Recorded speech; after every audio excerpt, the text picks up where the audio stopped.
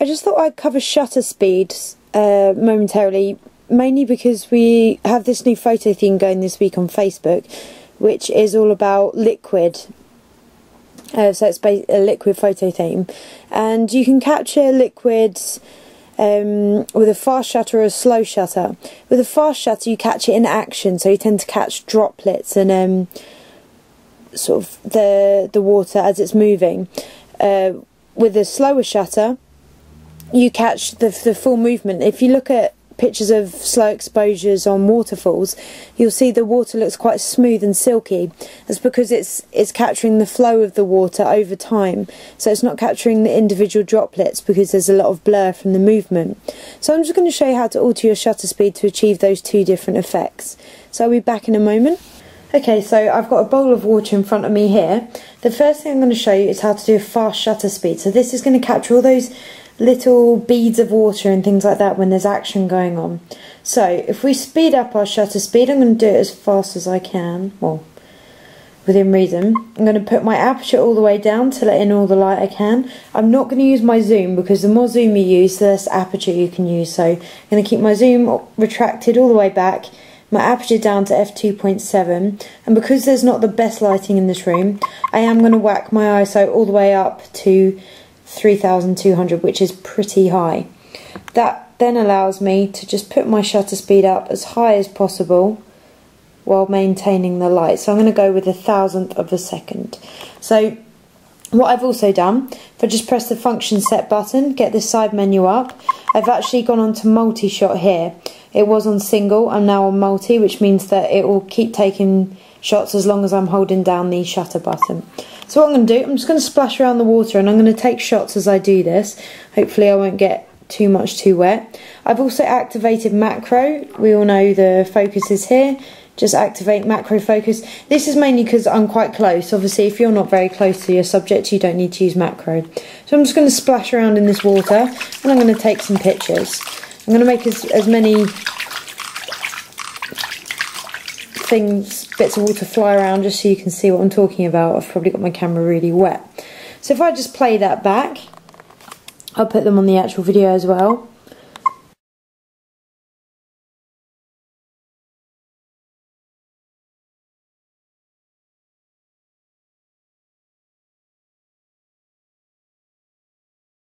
You can see in a shot like this, you've got all the tiny little bits of water that are coming off my hand and they're sort of all the bits of water coming off my hand, they're sort of frozen in time. Okay, so that's using a fast shutter. The next thing I want to do is demonstrate a slow shutter and how it can look really silky with the water.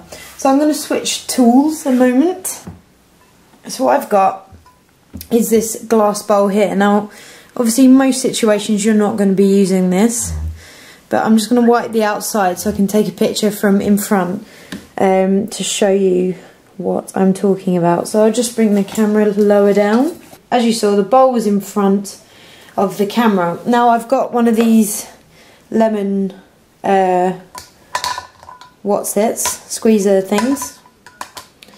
I'm just going to pop on top, so that makes it a bit darker, but it's okay because we're going to be using a slow shutter speed. What I'm going to do is I'm going to show you what this is going to look like with a fast shutter and then compare it with the slow. So if I use a faster shutter, it's a bit darker here, so we'll go with a 500th of a second.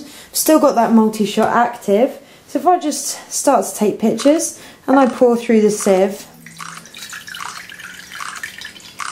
you'll see it captures a lot of those bits of water coming through the sieve.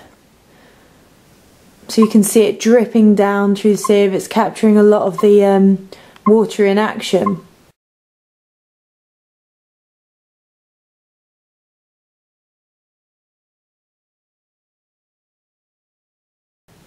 But when we use a slower shutter speed, it's going to sort of meld all of that water into one single movement, if you like. Now what we're going to do is we're going to make the shutter speed a lot slower. So say we go to, let's go for a 40th of a second. This then allows us to turn our ISO right back down, which is great. We can even go for a slower shutter, maybe we'll go the 15th. You don't want to go too slow because otherwise you actually start to, if the movement isn't very big, you know, with a waterfall you've got a lot more water, a lot more movement going on, but with something like this, the movement's quite small, and if you use your shutter for too long you sort of lose the quality of that movement. So we'll go with this one for now. We've got a 15th of a second, we've still got our aperture nice and low, and our ISO's down to 100. So I've still got a multi-shot as normal. So I'm going to start taking shots. I'm going to pour the same amount of water. So even though it still sounds quite fast, that's a very slow shutter for capturing action. You'll see that the water's looking a lot more smooth.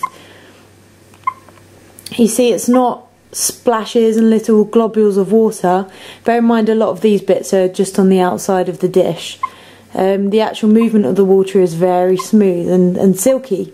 So as I say, the faster the shutter speed, the more action you're going to capture, but if you go too slow you'll sort of lose this quality here.